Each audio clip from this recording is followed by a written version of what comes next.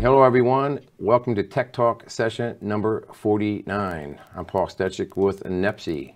Today we will be talking about superconducting fault current limiter solutions. With us today we have Michael Ross from American Superconductor and also Arnaud Allais from Nexans. Don't forget today you will be eligible for PDH contact hours. You can either email myself, paul.stedgick@nepsi.com, or Matt Marcette to receive that PDH certificate. And also, don't forget to ask questions at any time. We will wait to the end of the presentation to answer those questions, but please, in the chat box, please ask your questions as we move along in the presentation. Mike, I'll start with you. Welcome to our Tech Talk number 49. Thank you, Paul. Really appreciate the opportunity to talk to your audience. Just briefly about American Superconductor. AMSC is headquartered just outside of Boston in Massachusetts. This company's been around since about 1987, shortly after the discovery of the type of superconductors that we're going to talk about today. Our company is public, traded on the NASDAQ under the ticker AMSC. Our company has sales and service all over the world, North America, Europe, Asia, and Australia. And in addition to our superconductor technologies, AMSC is heavily involved in the power sector. We're very involved in wind energy, wind turbine design, and supply of components, as well as transmission and distribution solutions of various types. However, today we're going to focus on superconductors. So just very briefly, what is a superconductor? So most people are familiar with superconductors in that they're aware that it's a material that can move current with zero resistance. So it's this special material, unlike copper or aluminum or other conductors that we use in the utility sector. Superconductors, when in the correct state, can move current with absolutely zero resistance, which means zero losses. And it also means that because we can move current with zero losses, the cross section of the material is very narrow. So the current density of the material is very, very high. In the top right-hand corner of the screen here, you can see a comparison between some of the superconductor material that we make here in Massachusetts and the equivalent current carrying material that you would need in copper. So that little handful of superconductor wires can carry the same amount of current as all of that copper. So we use this technology in a variety of products, cables and other things, to try to move large amounts of current in a very small space. However, the material has a very unique characteristic that we take advantage of to develop products like this fault current limiter device that we're going to talk about today. And that characteristic is represented in the bottom right-hand corner. So with the superconductor material, it can carry a lot of current with no resistance, but it can't carry infinite current with no resistance. There's a limit to how much current we can pass through the material before it stops being superconducting. And this figure in the bottom right-hand corner is representing that.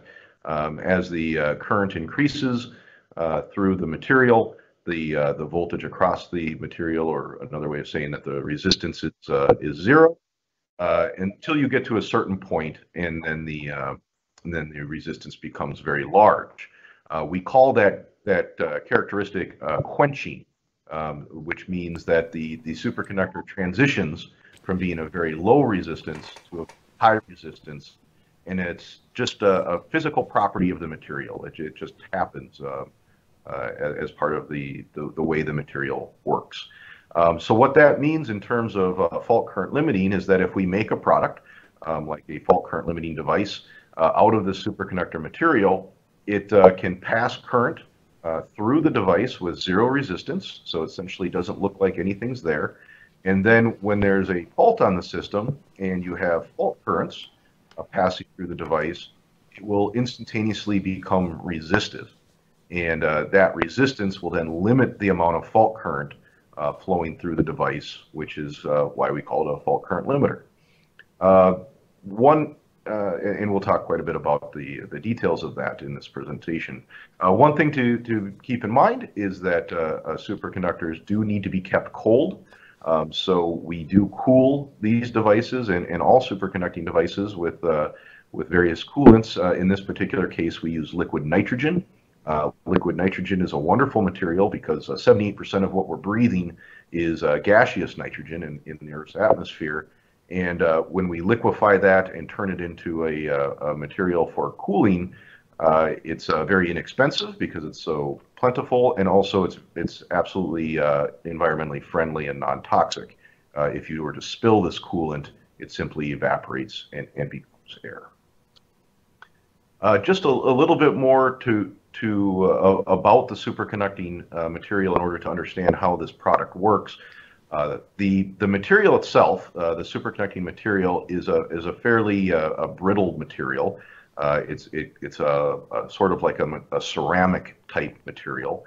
And so as we are making superconductor wire out of this material, we had the same challenge that the fiber optic industry had. How do you take a material that's inherently brittle, glass in the case of fiber optics, and like this ceramic type material in the case of superconductors, and turn that into a wire or a cable that can be bent and twisted and pulled and all the things that you need to do. In the fiber optic industry, what they did is they took the glass and made it very thin to make optical fibers, and then they coat that material with plastic in order to give it mechanical strength. So a typical fiber optic cable is a number of different glass, very thin fibers coated with plastic to give it mechanical strength. In the superconductor world, we did something very similar. We took this superconductor material, we make a very thin layer of it, and then we coat it with other metals. We can coat it with copper, brass, or stainless steel. And those different metals have different levels of resistance. So when you look at a superconductor wire, what you're seeing is a product that has a thin layer of superconductor material surrounded by other metals that have normal resistance. When you think about that in terms of a circuit, the current flowing through the wire during normal operation, when the current is at rated levels and the temperature on the system is at where it needs to be, the current flows 100% in that zero resistance superconducting layer. So you have no resistance visible to the system. But then when there's a fault on the system and that superconducting layer becomes non-conducting, the current is then pushed into the other metals in the wire that have resistance. And so that's how we get this transition from zero resistance to high resistance very, very quickly, is because we essentially shut off the layer that has the superconductor and push the current into the other metals. So that's the kind of background of the basic technology. I'm now going to hand over to Arnaud, who's going to talk a little bit about Nexans and the actual fault current limiting product that Nexans manufactures from this superconductor material. Arnaud? Thank you, Mike. So Nexans is a global leader for cabling solution, so with a worldwide footprint, with many domains of activity from building, distribution to transmission, and also for system for transport. So Nexans employs 25,000 people and with a turnover of 5.7 billion. With 38 plants around the world and a commercial activity worldwide. Nexans also, since its creation in 2000, is deeply involved in the development and deployment of superconducting system, and we are now at a leading position in superconductor industry. And we are manufacture different type of appliance. And also, since quite the beginning of our history, we are also collaborating with AMSC, for example, on various projects.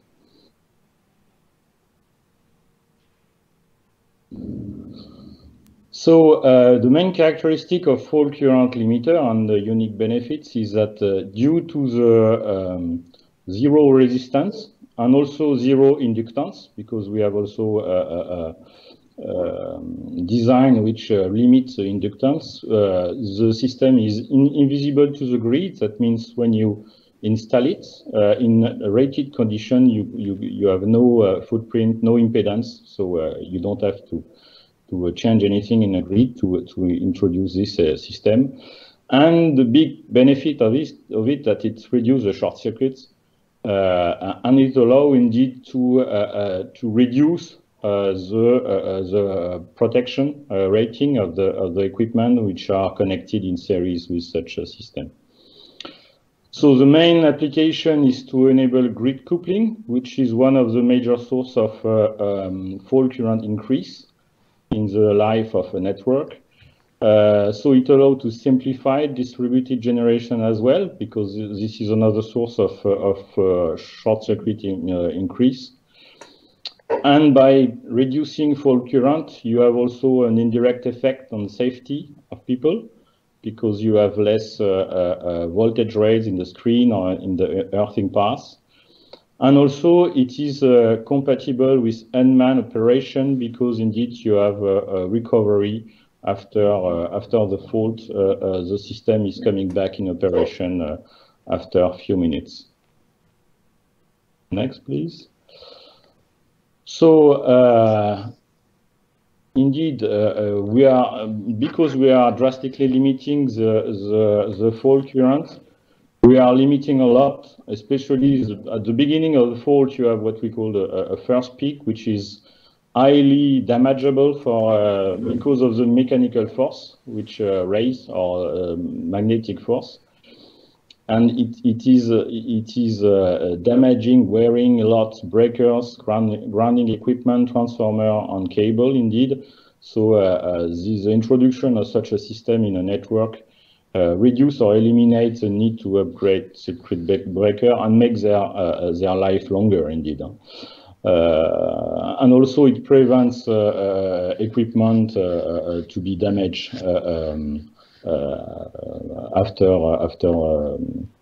after putting operation the limiter. And indeed, it eliminates the needs to reinforce bus work, because most of the time it is when you are coming to the limit of the bus work.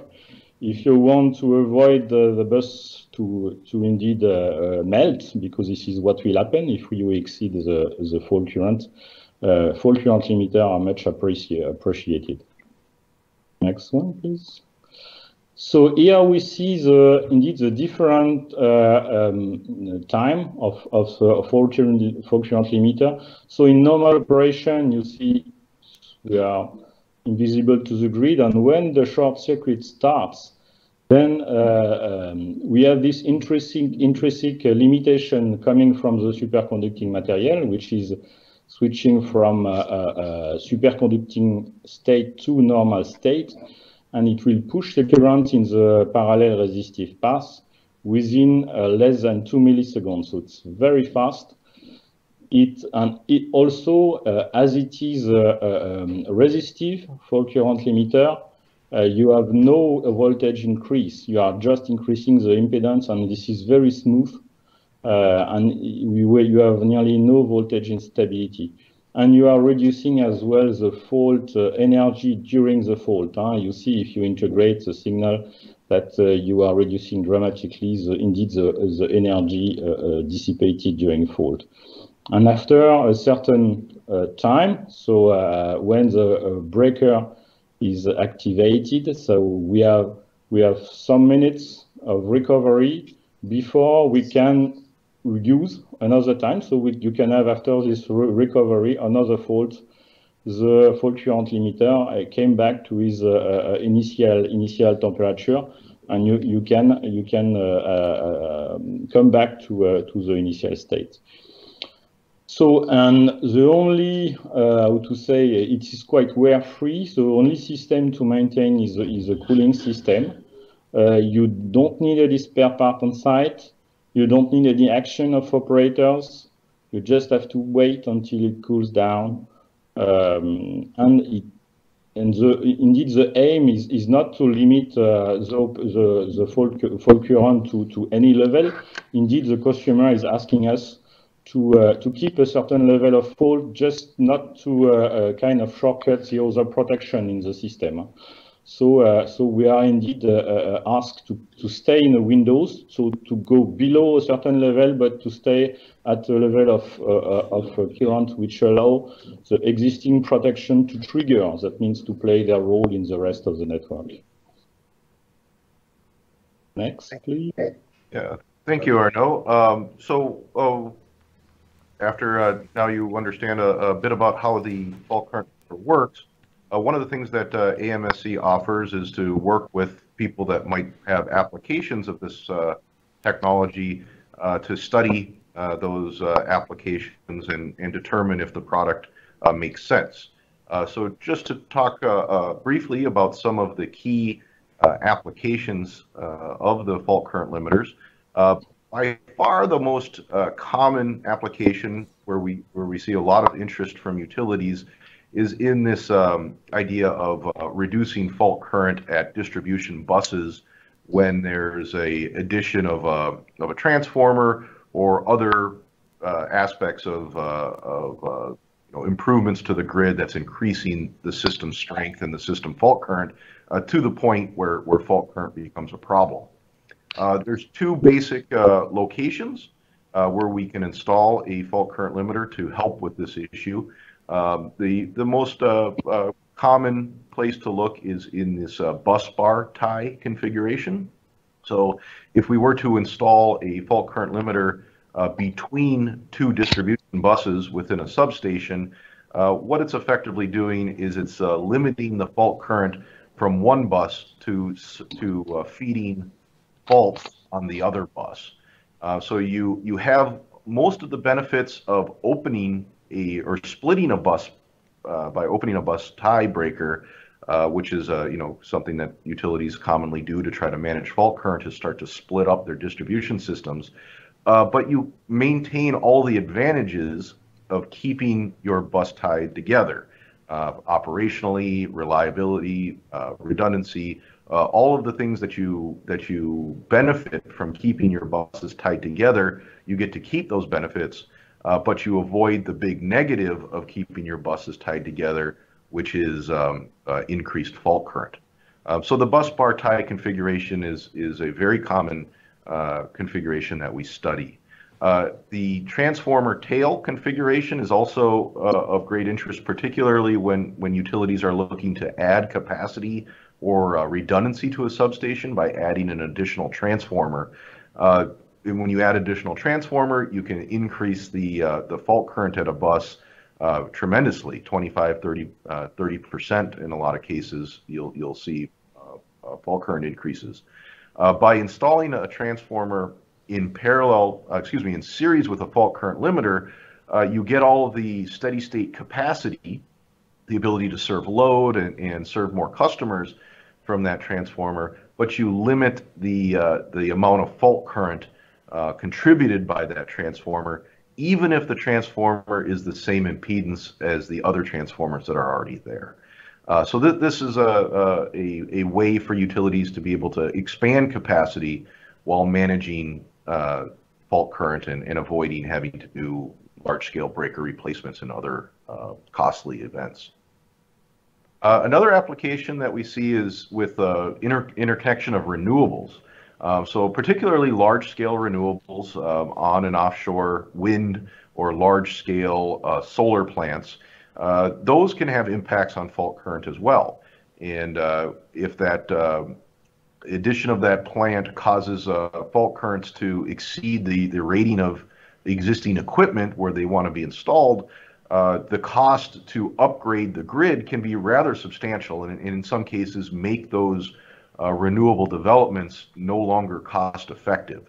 So if the renewable developer has to pay the utility a large sum of money to upgrade their grid to deal with the fault current that they're going to contribute, that can make the projects uneconomical. So using fault current limiters to try to limit the contribution of fault current to the grid by renewables is a way to increase the adoption of renewable technologies and minimize the negative impacts of adding renewables to the grid.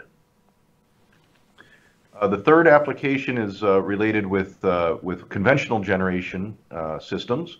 It's common for industrial customers in particular, like large steel plants, microchip manufacturers, other large industrial companies, to add generation to their systems in order to offset the power that they're purchasing from the utilities, the process that we call cogeneration. When the generator is added to an industrial facility, that generator will contribute fault current to the system, and that fault current could, that addition could push the fault current levels above where the protection equipment is already designed to be, which could be very, very expensive and make the project, again, not feasible. So installing a generator in series with a fault current limiter, you get all the benefits, all the power from the generator during the steady state, but you limit the negative of the fault current addition caused by that generator. In addition, large generators are often have arc flash issues. So large generators, the auxiliary loads used to serve the controls and protection and other functions of that generator are often served off of the main transformer for that generator, and those transformers can be quite large, resulting in very, very high fault currents on the low voltage auxiliary buses. So it's a very, very common problem to have serious arc flash issues at generating plants. And the utilities have ways of dealing with that, but the fault current limiter is an alternative to reduce the arc flash danger at these generating facilities, so that you can use less expensive equipment, smaller equipment, have tighter clearances, reduce the footprint of the facility, and so on. So safety is another key application of the technology when it comes to reducing fault current and arc flash danger. Arnaud had mentioned earlier about that the FCLs do require a cool down period. And that is something that we study and we work with our customers to understand. In the event that the FCL needs, has limits the fault current, it does have this 5-minute or so cool down period, and that cool down period can cause some challenges, but we do have approaches to deal with that. This figure is trying to discuss that a bit. So during normal operation, current is flowing through the fault current limiter, and what we're trying to represent in this figure is in the top left you have the superconductor wire, which, if you think about it, really consists of two different circuits. You have the superconductor layer with zero resistance, and then you have the other metals in the wire that have some non-zero resistance. The way that we install the device is usually in series with a physical switch or breaker that's represented in the bottom left-hand corner. And then in the event that the opening of that physical switch to allow the device to cool down following a fault event is problematic for the load side of the fault current limiter, we can often install the fault current limiter in parallel with a reactor shown on the right-hand side of the screen. So let's walk through how this would work. During normal operation, current flows through the superconductor and through the closed switch. And again, so you have zero resistance, zero inductance to the system. It basically just looks like a closed breaker. However, when a fault occurs on the system, the current through the superconductor becomes too high, and the superconductor essentially becomes like an open switch. It becomes so highly resistive that the current that is trying to flow into that fault is now pushed through the resistance of the other metals in the superconductor wire and that parallel reactor. So this is the state where the fault current limiter is actively reducing the fault current contributed to the fault. After a few cycles, 5 to 6 cycles, the breaker that is in series with the fault current limiter will open and will stop the current flowing through the metals in the superconductor wire. This is now the state where the superconductor fault current limiter has no current flowing through it, so it's now starting its cool down period, but current is still flowing through the load through that parallel reactor. That parallel reactor will now cause a bit of a voltage drop, and it's not an ideal situation. You wouldn't want to run continuously with the reactor in series. But during this 5-minute time where the fault current limiter is cooling off, you are seeing uninterrupted service to the load on the other side of the fault current limiter. So this mode operates for about 5 minutes. The fault current limiter cools down, and then automatically the fault current limiter returns to its original state. So after the 5 minutes passes, the breaker is automatically closed again, and we go back to the original state. So no operator interference, no need for anyone to go to site, no parts to change, nothing like that.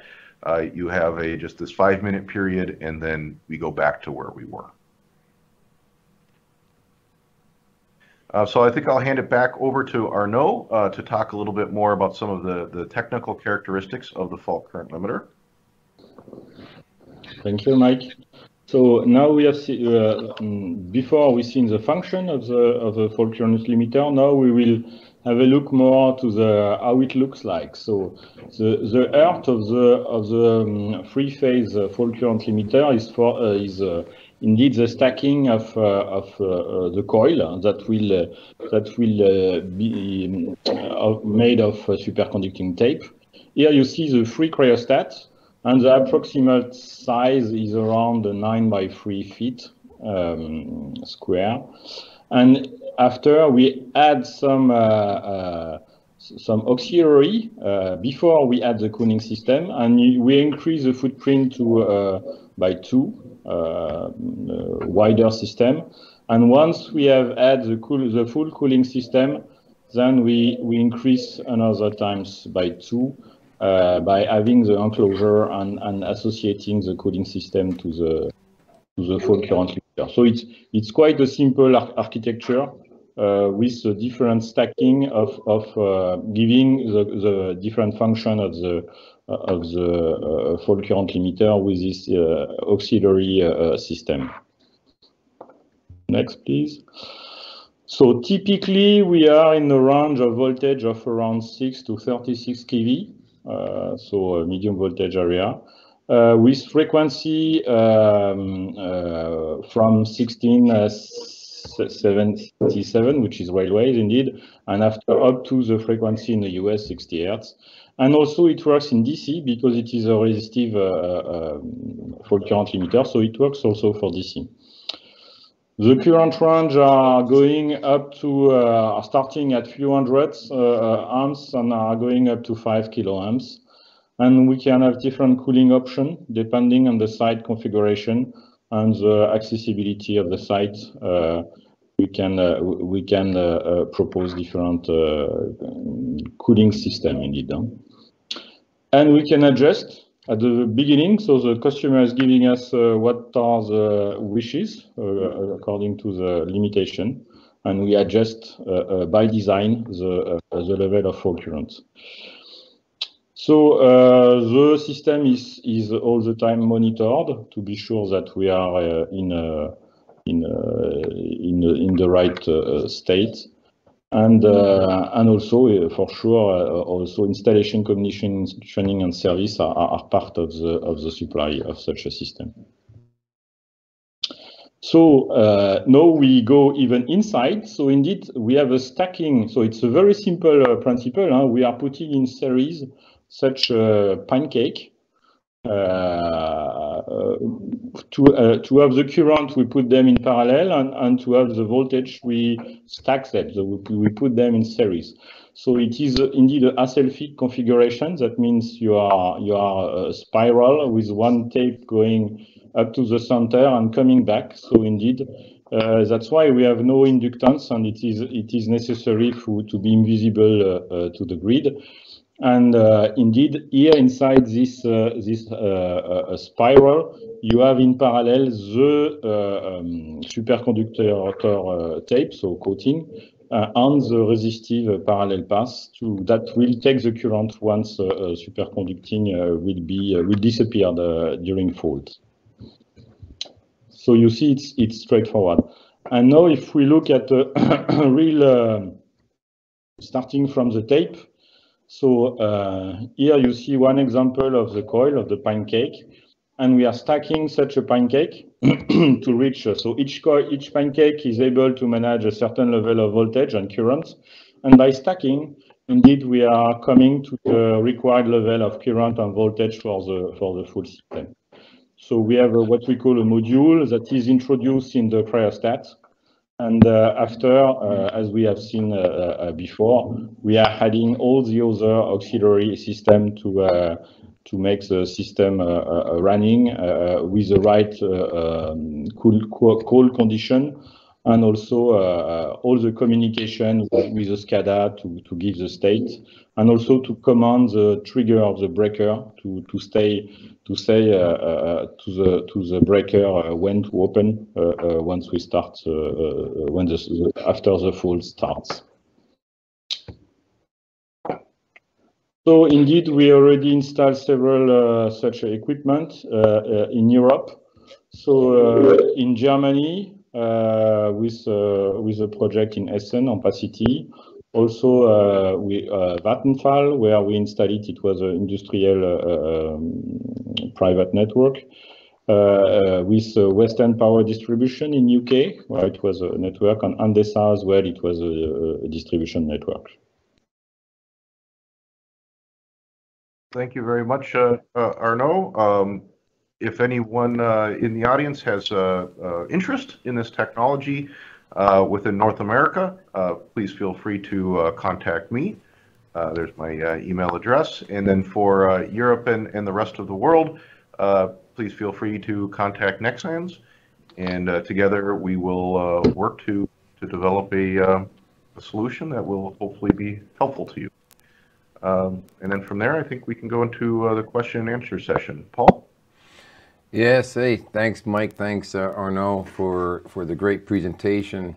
Maybe I'll just ask a question to get the questions rolling. And I see this as a great application, by the way, for industrial facilities looking to increase fault currents to maybe reduce voltage drops. I see it in mine applications in South America as being something that somebody might use. Paper mills, steel mills, all these types of facilities where voltage drop is often an issue and a weak power system is of concern. So the physical breaker or switching device that's in series with this device, does that reset based on temperature or time? What's the typical reset of that? It's based on time. So a calculation is made to determine how long it needs to be open. Is typically around 5 minutes, and then the automatic controls of the FCL will order that switch to close back in once that time has elapsed. Yeah, and the current's flowing through before that switch opens. The current's flowing through the superconducting material, not semiconducting, superconducting material. Is that a significant amount of current at that point? That breaker or switching device, it's interrupting some amount of current, right? Yeah. So the during normal operation, it can be rated up to 5,000 amps, and then so the breaker, of course, has to be rated to handle that continuous current that the fault current limiter is rated. And then when the fault's on the system, the amount of current that actually flows through that breaker is dependent on the configuration. So if there's a parallel reactor, the amount of current will be quite a bit lower than if there's not a parallel reactor. But even in the worst case scenario, so say there's no parallel reactor, the fault current that flows through the FCL is approximately double the rated current of the FCL, and through design modifications, that number can be customized. But but in general, it's approximately 2 times. So if it's a 3,000 amp rated FCL, you'll see about 6,000 amps through the FCL during a fault, and then through the breaker. So a typical breaker that's rated at 3,000 amps, for example, can usually interrupt, I believe, 12 kiloamps is the kind of minimum current rating that you can buy. So it's a relatively inexpensive, relatively simple breaker, and we generally rely on our customer to specify that breaker, typically so that it matches their existing equipment, and it's a make and model of breaker that's familiar to the utility or the industrial customer. So it's just a standard, more or less a standard breaker, and they're going to match it to the existing switchgear arrangement. If it's a certain brand breaker, they're going to put the same breaker in that system also. That's right. We have no special requirements for speed or for full current limiting or anything like that. Most any breaker will do. And indeed, the fact that it is a resistive fault current limiter makes the work easier for the breaker, because you are synchronizing the current and the tension. So you have less energy to break. The arc energy is much less. So the wearing of the breaker itself is much less. I mean, at 15 kV, it's typical 31.5 kA breaker, 25 kA breaker, 40 kA breaker, 50 kA breaker. So you're saying 2 times the FCL rating. So that's 5 or 10,000 amps. It's nothing to the breaker. Yeah, very, very small. Yeah, well, it's very interesting technology for sure. I hope the audience is popping in the questions, and we're going to go over to a question screen and then come back to answer questions.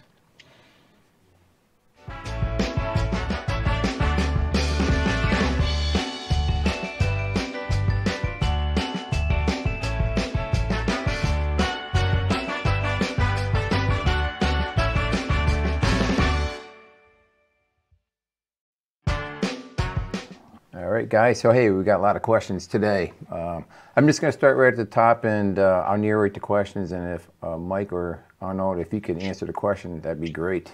So first question came in from Pierre, and thank you everyone for asking the questions. So Pierre asked the question, how the system comes back in operation after a blackout? So I will answer to that one. Indeed, we have a reserve of cold power, which is indeed a nitrogen tank, liquid nitrogen tank. So that means all the control system is on battery. So even if we have no electricity from the network, we continue to control the temperature. And if there is a blackout, and even after fault, we are still keeping the control of temperature through the reserve of cold we have in this nitrogen tank. Okay. Another question came in T&D, transmission distribution, we tend to trip close very quickly, sometimes 3 times, open reclose type operations. How can your system achieve this? Yeah, for reclosing events, in such situations where you're likely to be exposed to reclosing events, we'll use that parallel reactor approach that I discussed, where you have this reactor in parallel with the device. So if the FCL, after limiting that first waveform of current and several waveforms, the breaker will open, we'll let the FCL to cool off, but then this reactor will be put into the system. And so when it recloses, if it recloses back into the fault, you'll now have that reactor there already in the system to help limit the fault current. And then once the whole series is complete, after about 5 minutes or so, then the system automatically goes back into its original configuration. Okay, thanks, Mike. Okay, next question. How does current flow in other path and resulting losses affect the temperature or life of the superconductor? Sure. The system is designed to handle the maximum expected fault current and duration of that fault current, breaker clearing times, and so on. So it's designed not to be to absorb that energy during those faults without damage to the wire or the material itself. The wire is designed to be able to handle these changes in temperature within the wire without damaging the wire. All right. So it's a system design parameter. That's what it comes down to. Great. Thanks, Mike. So Majid has a couple questions. His first question is, do you have modeling blocks and standard study software like ETAP, PSSE, PSCAD, and so forth? I will answer to that one. So we start to have some modeling blocks because we are more and more case, so we can start to have some blocks. Indeed, the basic principle up to now is to use building blocks of the software, because what is a fault current limiter?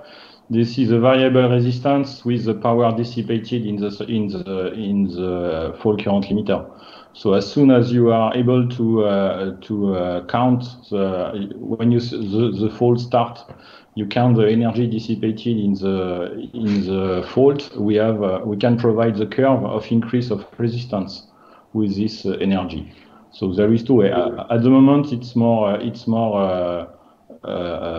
tailored approach, but the basics is the same. We can provide the variation of the resistance with the power dissipated in the fault current.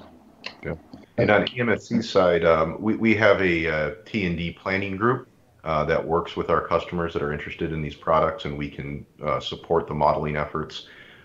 Just to jump on what Arnaud was saying, the phase domain type softwares like PSSE or PSLF, the models are very, very simple. It's just a short, zero impedance line in parallel with a reactor or a breaker. They're very, very simple. In the time domain world, EMTP and PSCAD and so on, the models are significantly more complicated because they're trying to take into account what's happening during the first milliseconds of the event. And in those cases, the approach that Arnaud described is used in the modeling. But we can certainly work with our customers, make sure they have the right models and are applying them properly. Yep. All right. The second question from Majid was, what's the voltage range of the product? I think, usually we go up to 36 kV. We are limiting ourselves to 36 kV, but there is no lower limit. Usually it's around just 10 kV to up to 36 kV at the moment. But indeed, we never have a case at a lower voltage, lower than 10 kV, but it's feasible. There is no issue. And no frequency, right? Can it be DC, AC, 50, 60 hertz, right? It works for all frequency, indeed, because it is a resistive fault current limiter. So it's not linked to the frequency at all. Okay, so here's another question. When neutral and phase FCL units are deployed, how is it synchronized? Times between the neutral and the phase is ensured. Sure. So that question is probably implying that talking about single phase type applications. The vast majority of the applications that we're looking at are within substations. So there are three-phase applications, but in general, there's no controls or there's no switching involved in the fundamental operation of the device. It simply sees a certain amount of current going through the material, and if that current exceeds what the superconducting material can handle, it becomes resistive. So there's no need for active synchronizing and so on. In the vast majority of applications that I can think of. Okay, a couple questions from Hamish or Hamish. Protection-wise, how do you configure your relays and perform the relay coordination?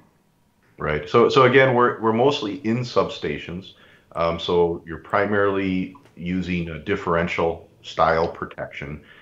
So, as you look at the device, you make sure that the current going into the protection range equals the current coming out of the protection range.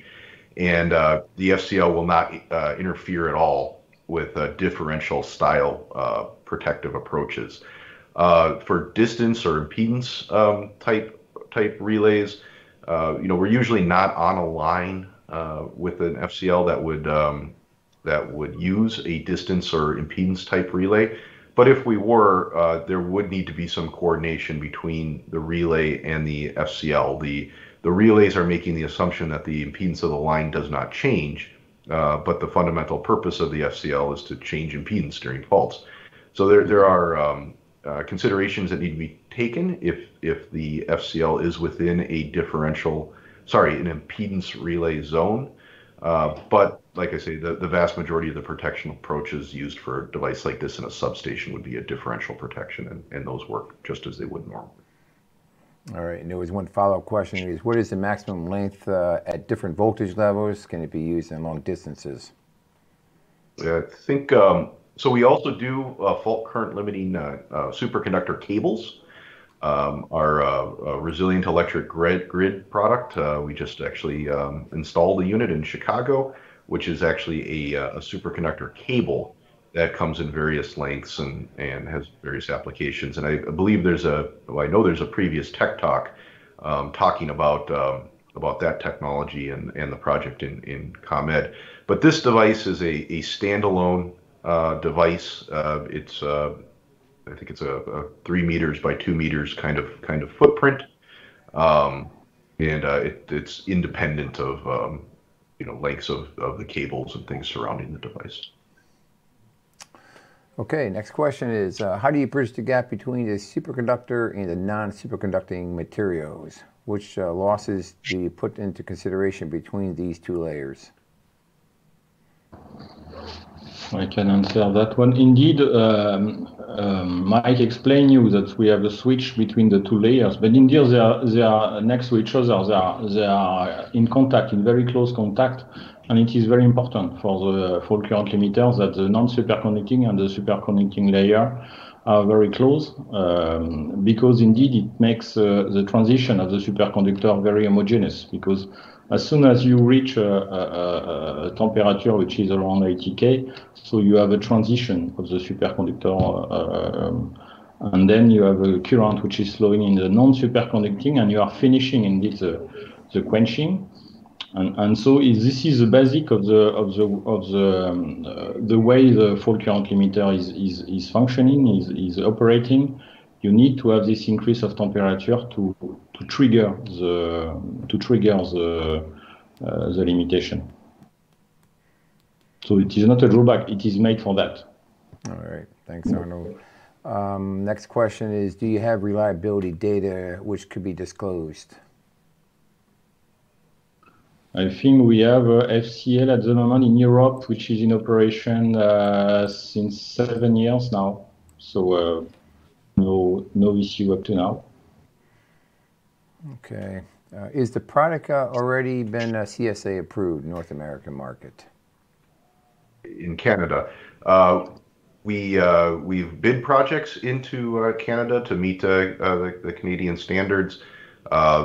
The product is generally manufactured to IEC standards, so there is an IEC standard for superconducting fault current limiters that's out there. We generally comply with that standard. There are some safety-related aspects to become compliant with CSA that can be done with an on-site inspection. So we certainly, if we're selling a unit into Canada, we would include certification to CSA standards as part of that order. So probably like a field inspection, the same thing you do for what we do for our custom filter banks is a field inspection. Somebody comes out to site and field inspects. Yeah. Okay. Mainly around safety grounding and things like that. Yep, got it. Okay, could you give us more details regarding economical justification of the economic justification? Economic justification of the SFCL.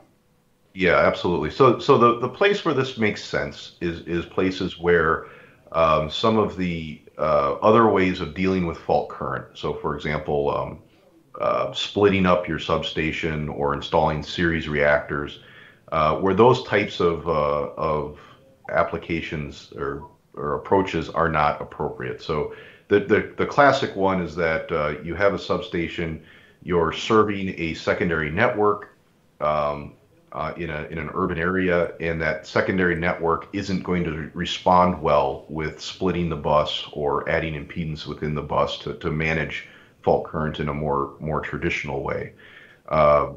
So you have this strong desire to keep everything tied together, but if you to get the fault current too high, the cost of replacing all of the breakers, and then the bigger issue is actually downstream of the substation, the customer owned equipment.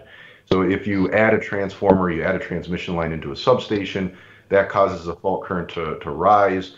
Yes, it's going to be very expensive to change out all your 40 kA breakers to 62 kA breakers or whatever you need to do, but sometimes it's not even possible to re-rate everything that's connected to the system, in particular the customer owned equipment. So you're stuck in a situation where you need to find a way to deal with this fault current situation, but the only way to deal with that would be to have a big hit on reliability or flexibility of operation or something like that. So those are the scenarios where this product is really going to be is really valuable. So it's usually major substations on the utility grid or substations on the industrial world where you're going to add a cogeneration plant or you're adding a transformer to serve your plant, and the fault current rise is just going to be so expensive to replace all the breakers, not to mention the impact on your processes to replace all those breakers. This can make a lot of sense and be very cost effective. And then the final application is in the renewable world, where the developer of the large renewable facility is on the hook for all upgrades to the grid. So if they're going to install a large installation that's going to impact the fault current on the utility grid, and the integration process requires the utility to evaluate that and figure out what the cost is of those upgrades because of the new facility, it's a pretty straightforward to look at a fault current limiting solution as an alternative and see if you can save the costs of the utility upgrades by installing a fault current limiter with your renewable installation. So the applications are generally large systems, large substations, generally urban, and in those scenarios it can be so expensive to solve a fault current problem any other way that the fault current limiter approach makes tremendous sense. Great. And one last question is projected life based on the number of events or years? So life expectancy. I can take that one. Indeed, in that case, like for superconducting cable, we don't have aging like organic material because we are at so low temperature that indeed you will not have any aging of the dielectric, solid dielectric inside. So it's usually the lifetime is more the number of cycle. That means when you have to warm up. But indeed, such a system has the peculiarity to be able to be maintained without stopping. That means you don't need to stop the system to maintain the cryogenics cooling system. This is the only part which has to be maintained. So indeed, the lifetime is there is no real limit indeed. And even if you have what is also very good with such a system that you can dismantle them completely. Nothing is glued or something like that. So if you have an issue, you can repair it and replace only a tiny wire and just reclose everything, recool down, and just go ahead. Okay, there's another follow-up question perhaps. What is the lifespan of the SFCL compared to other conducting materials? Maybe they're talking about other superconducting materials, I'm not sure. Apologies if we mentioned this before. So. The lifespan of the SFCL compared to the other. Yeah, just answer, I think. Or did I miss something? Yeah. I think you covered it. Yeah, yes. Okay. What is the effect of a series of short circuits in a short period of time? Oh, so again, that's similar to the idea of a reclosing, where you have a fault that occurs, you clear that fault, and then reclose into it a short period of time later. Again, depending on the configuration of the device, we would either be out of the circuit completely, so the reclosing event wouldn't send current through the fault current limiter, or we would have the parallel reactor component switched in, and then that would manage the rapid events or the follow-on events.